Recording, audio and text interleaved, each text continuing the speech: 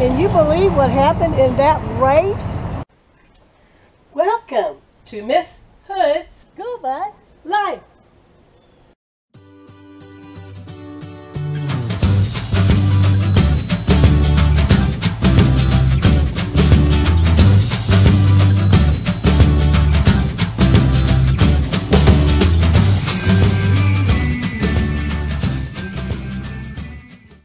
It was horrible. It was a horrible race. It never should have happened. It was a terrible race. I can't believe they gave it away. I just want to formally apologize for my town for doing such a horrible job and making such a horrible decision. If you spent your time watching that race, or if you spent money to come to my town to see that race, I'm really sorry.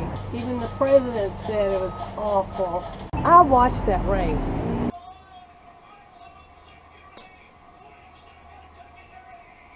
Maximum security did not keep anybody from winning that race. A foul? I never heard of a foul. What are you talking about? It was a sad day on Saturday when the decision was made to take that race away from the winner. Last night I was working on this video and I was watching Martha McCallum. It was a terrible race. And you will never believe who was on her show.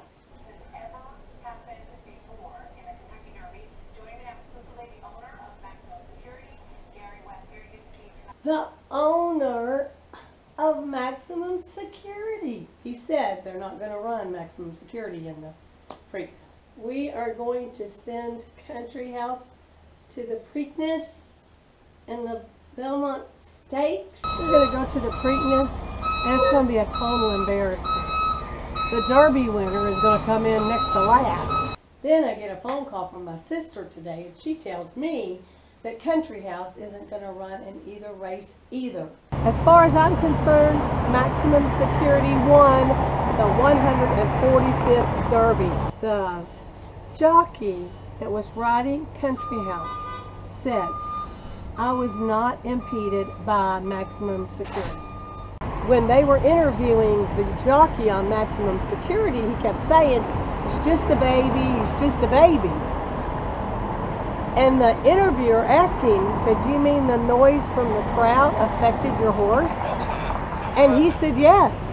The jockey is the one that said that something bothered Maximum Security on the racetrack. The horse trainer for Country House kept saying, if it were any other race, they'd pull that winner.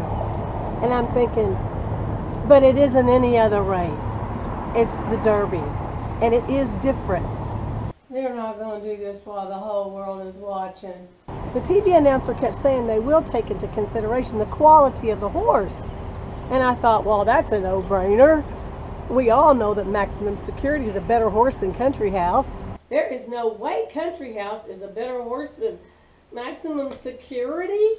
So when they made that announcement, I was shocked and so disappointed. I cannot believe they have done this. What are you doing?